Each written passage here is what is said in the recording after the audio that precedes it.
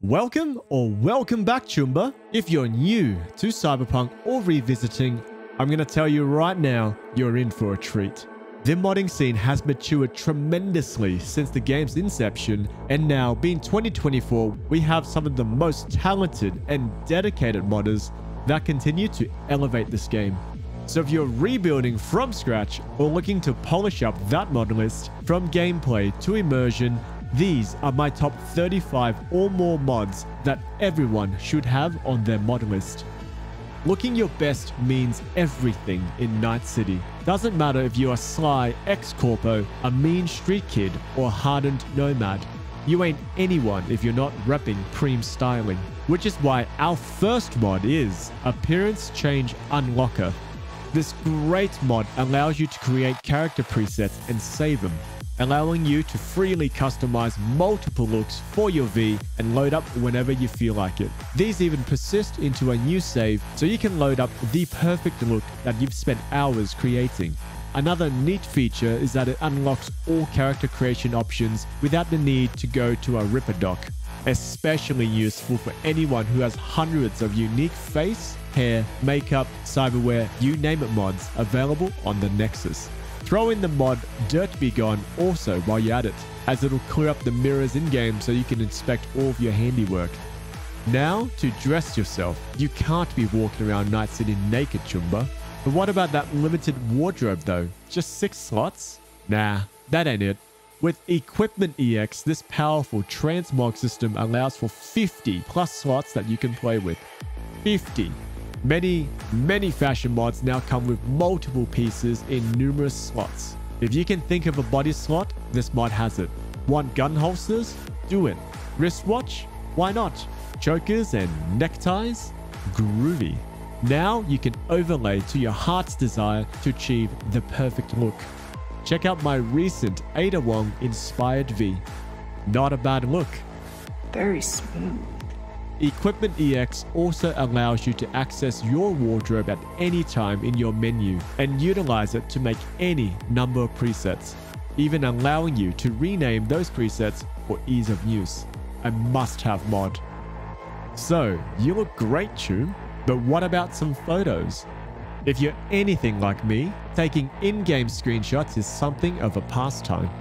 With Appearance Menu Mod, this great tool allows you a much better photo mode. With the ability to spawn companions, spawn objects, heck even decorate your house or companions, you can even pick and save outfits for them, and that's just the tip of the iceberg. These companions can do whatever you want. Want to have them tag along on your adventures? Go for it. Want to pretend you're playing Sims? Do it. Unleash that creativity. Spawn decor. Make your NPCs dance. Whatever. If you can think of it, you can. There's even add-on mods out there that add more poses and animations too. Then once you're done, you can set up cameras and enter director mode. Light the scene. Change FOV. Tilt. Pan. Freeze time. Even change the weather, etc, etc. This is the way I use to capture footage for these videos. Also, shout out to the mod FreeFly No Clip. Another mod that I use for these landscape shots. Nifty also if you do get stuck and need to no clip out. Appearance Menu Mod has so many more features, so make sure you check it out. Alrighty, now that you have all of the fashion tools and utilities out of the way, let's fine-tune some of those custom meshes and textures. And when it comes to female V, there are plenty of choices available. Big booty, small booty, thick, strong, you name it, it exists. With keeping in the middle ground, I did opt for VTK FemV. This mod keeps it more in line with the vanilla body shape, meaning vanilla clothes as well as custom fit clothes will fit without hassle, which gives you more choice overall for fashion. See? I gotcha. These meshes have a higher poly count compared to vanilla while aiming for a more toned look. Nothing too crazy. This will even help out with some of those jagged lines to provide a much cleaner look when it comes to the details. Another great feature that this mod has is the ability for swapping to high heel feet on the fly, if you have any other mods that utilize that feature. This mod is also very modular, with the ability to choose head, body, arms, and cyber arms, meaning you can mix and match other body mods. Do I mention the newly sculpted private parts? Go on, have a cheeky peeky at it. Now, let's complement those meshes with a fantastic skin mod with 4K new female complexions and better NPCs. This works flawlessly with VTK FemV and helps bump up those details in the skin. We're looking at higher detailed textures and subsurface scattering to give it more depth and realism. On top of that, we also have increased detailed blemishes and micro details. I mean, the mod author even touched up the nostrils. Nostrils! That is dedication. And the results speak for themselves. There are two options for the skin, one being more imperfections and the other having minimal to no imperfections. This can apply to just V and other NPCs. I'd say just pick both. Now for male V, we have masculine V body overhaul. While there are other styles out there, again, we're sticking to a more vanilla-esque look. This fantastic all-in-one for both meshes and textures will make your V look more, well, masculine. A strong boy, if you will. You'll have plenty of choices on how to set this mod up with various options for smooth to more muscular, abs or no abs, and plenty of choices for hairless to different styles of body hair. The textures are also bumped up to 2K compared to vanilla's 1K, and the details look great. The subsurface scattering provide a much needed layer of depth and complement the textures immensely. The highlights and shadows really emphasize V's physique. And we can't discuss body mods without talking about dongers, can we? There are so many choices here. Go nuts. Literally. Moving on to hair, we have Preem hair. A high-res hair retexture with a modified alpha matte to provide a more detailed look to hair strands. This mod also reduces the specular highlights to provide a more softer, diffused and clean looking hair. Add on a mod alternative hair material to change the parameters responsible for scattering of light and intensity. And seriously, what a difference it makes. Hair now looks less plasticky, with light bouncing off hair while boosting shadows to the roots. This provides more depth overall to the character models. I mean, the best way to describe it is you're turning on ambient occlusion for hair.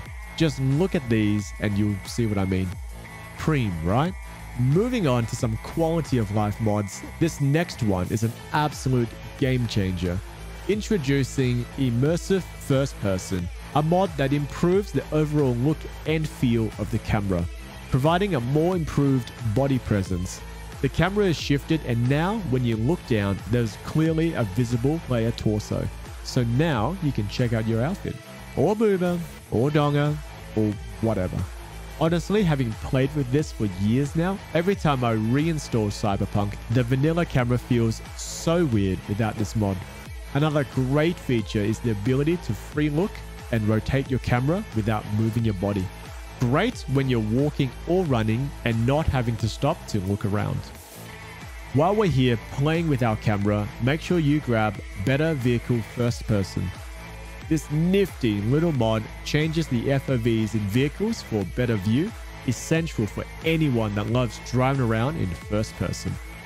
Presets can be set per vehicle, including options to change sensitivity for steering. No more oversteering into walls, right?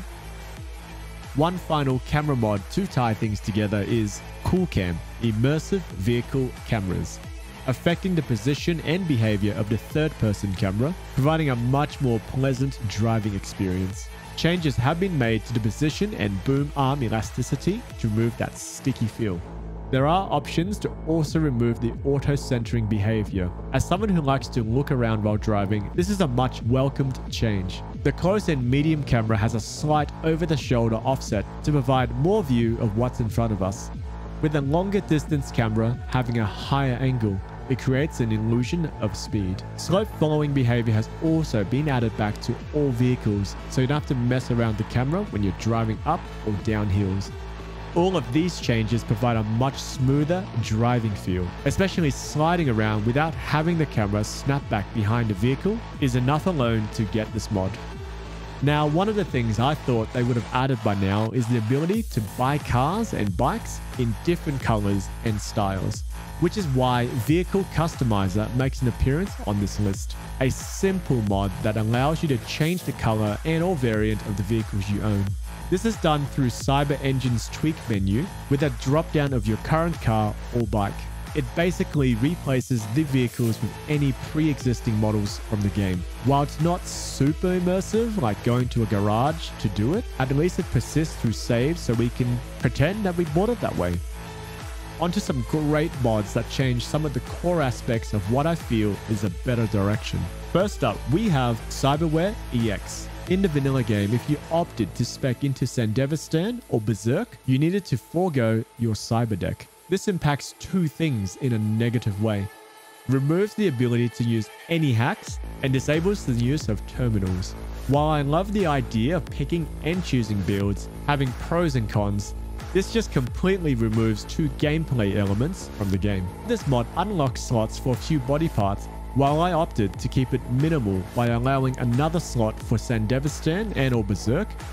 Other features is allowing multiple implants for eyes, arms, and leg slots. Go full Borg. There are even options on how these features function, whether you choose to have them unlocked via perks or buying new slots from the Ripper Dock.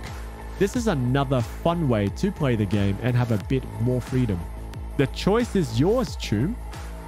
Now that we've added more slots and abilities, the next mod on this list is custom quick slots for consumables. Another improvement to the quality of life by allowing custom quick slots for your consumables, grenades, and any of your cyberware abilities. Not much more is needed to be said, but having the ability to consume foods and drinks without having to open up your menu keeps the flow of the game. The mod even is clever enough to choose the foods based on their quality level, in which you can customize in-game. It even prioritizes cat food last, so you can keep that for nibbles. Also, why are we eating cat food? Yuck! Grenades also have the same treatment, allowing you to slot in a frag, flash, or incendiary on the fly. Even cyberware abilities and buffs can also be slotted on a separate key for each function. How good is that? Two more quality of life improvements is Unlock Me a Slot and Unlock Me the Mods. Covered in past videos, but the TLDR, it provides you some slots for your iconic weapons to be customized, as well as allowing you the ability to remove weapon mods and change muzzles and scopes. This feature was removed for the 2.0 update, meaning you were stuck with lesser versions of weapon mods, or you didn't use them until the endgame to not waste them. This just defeats the purpose of playing the game only to not use another built-in mechanic unless you didn't care about weapon stats. Now that you can freely customize your weapons, let's add another small but immersive change to combat. If you've played any stealth build, you would have noticed that silenced weapons were pretty much useless, as it would often trigger combat. With silent silencers and throwing knives, enemies will enter the alert state and start looking for you, while you can remain hidden and harass them to your heart's content. This mod also balances out the gameplay by removing cover protection and having increased enemy vision if you don't kill your target in a single shot. Fully customizable in-game, you can adjust the features of the mod, such as distance from which enemies will always enter the combat state for both knives and firearms, as well as buffs and debuffs. Play the game how you want. One final touch to combat clarity, let's add Preem scanner and Preem scopes. Also featured in past videos if you wanted more detail. Wink. But a quick rundown, both these mods remove what I feel is a visual nuisance. Preem scanner basically removes the tint when you use the scanner and is highly customizable with different reticles of your choice. And Preem scope removes the green tints and noise from scopes for increased gameplay flow and visibility when aiming down sights. Preem. Now that you can see your enemies and kill them, the one thing you might have noticed is the ragdoll animations are at times stiff and rigid, often collapsing into a boring A pose with a stiff leg or knees bending the wrong way. Which is why Ragdoll Physics Overhaul falls on this list. This mod revamps the way NPCs are handled by increasing flexibility and weight of the joints to produce a more natural looking death animation. The poses are now procedurally generated depending on how the enemies were killed, as well as fixes to self-collision issues. And the result? Bodies feel more weighty and lifelike compared to the floatiness that occurred previously. Again, it's one of those small changes that really impact on the game greatly. Definitely set and forget. Cyberpunk is still quite a visually intensive game, especially with ray tracing or path tracing that can still crush the most powerful GPUs. Maybe one day we'll be able to run this game on maximum, but until then, I'll take Cyberpunk Ultra Plus, better path tracing, and stutter hotfix. This mod boasts 40% faster path tracing with a slew of fixes that increase the performance of this game. It's like downloading more power. I don't want to pretend I know the ins and outs of this extremely technical mod, but after extensively testing it, I've been able to run a much smoother Cyberpunk with ray tracing enabled. Path tracing is something my 2080 Ti can't handle, so I haven't been able to try that feature out so much. But with the comments of the users on the Nexus, there is a lot of praise to the increase in performance. There are multiple options to choose from when downloading this mod. For the non-ray trace users, to ray tracing, to partial path tracing, to full path tracing. These all promise to improve performance for many features in the game. Shadows, skin, hair, and specular are all enhanced without loss of quality. When it comes to ray tracing and path tracing, there's been a better implementation to the way light bounces. It comes with many options to improve memory as well as reducing stutters. Check this mod out and have a good read through the features before installing the right version for you. Make sure to also grab the mod Ultra Fog, Steam, and Bloom, which is intended to be used together. It'll create a much nicer fog and steam visuals and will fix a bunch of overly bright issues caused in the vanilla game. All of these work in tandem with any of the features from Cyberpunk Ultra Plus. A win-win combination. A huge upgrade to visuals and lighting comes in the form of Nova LUT Pure. We spoke about this mod in depth in a previous video, but a quick rundown of it, as I feel it is a much needed boost to the visuals of Cyberpunk. Color graded in AGX color space, a technique that produces more realistic light calculations, taking into account of the materials and reflective surfaces, diffusing light without harsh transitions. All of these together enhance the image quality. TLDR and buzzword, photorealism. But I mean it when I say that. Take a look at all these images on the mod page itself. Some just look too real, especially with path tracing enabled.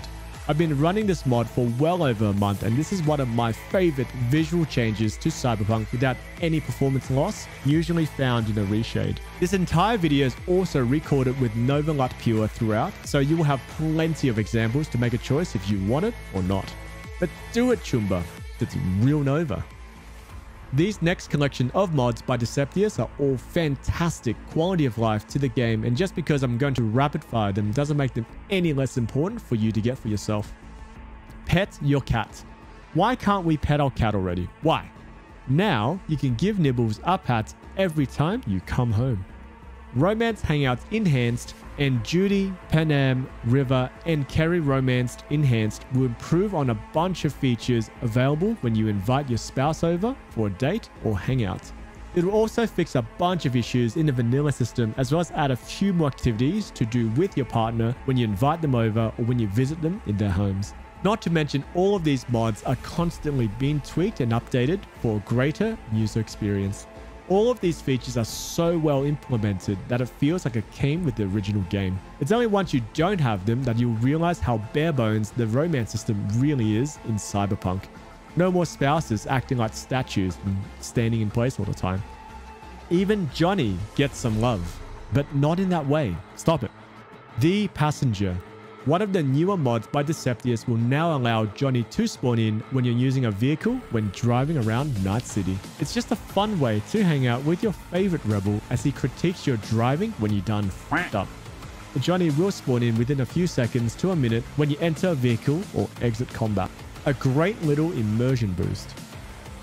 And the final touches for more immersive experiences: immersive rippers, immersive food vendors, and immersive bartenders.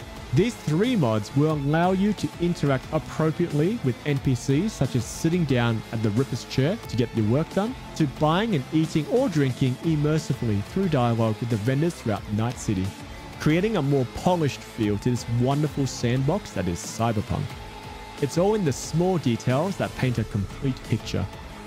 I am so happy with the turnaround and success of this IP, which even spawned one of my favorite animes, Edge Runners, which you should check out by the way. Here's hoping we go on the up and up with more sequels to this universe, as well as more and more mods that will undoubtedly increase in quality.